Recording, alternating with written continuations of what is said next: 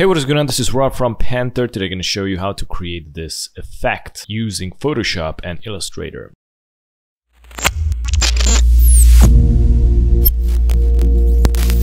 Okay, first thing, we're going to start in Photoshop. We're going to type a letter, so I'm going to select the type tool, which is located here. Type in whatever you want.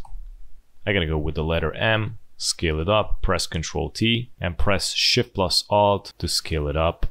Alright, go to layers, right click on the letter M and convert smart objects. We're gonna add some blur, so go to filter, go to blur, Gaussian blur, and I'm gonna add 7-8 pixels. Click OK. Now we're gonna go to Illustrator, and in Illustrator we're gonna create some lines. Select the pen tool, make sure that you're on the stroke, and create a line. From here, press and hold Alt, drag it down, and from here press Ctrl D until you create a lot of copies. Okay, select all, press Ctrl C, go back to Photoshop, and here press Ctrl V.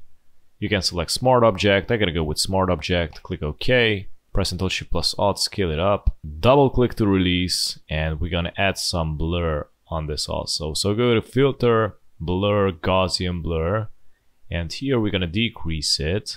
I'm gonna go with 2.9, click OK. And we're gonna go to the adjustment layers and select threshold.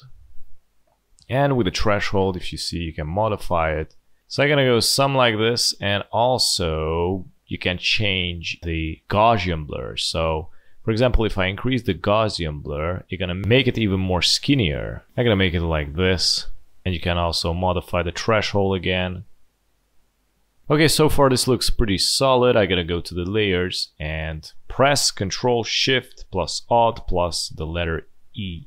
So it's gonna make a layer out of all these layers. So I'm gonna press Ctrl A and Ctrl C. Now I'm gonna go to Illustrator. I'm gonna delete these lines and press Ctrl V. And from here we're gonna go to image trace up here. Click on it and click on the image trace panel, which is here. Let's see, make sure to check ignore white. So basically this is going to ignore the white background, and it's going to look like this.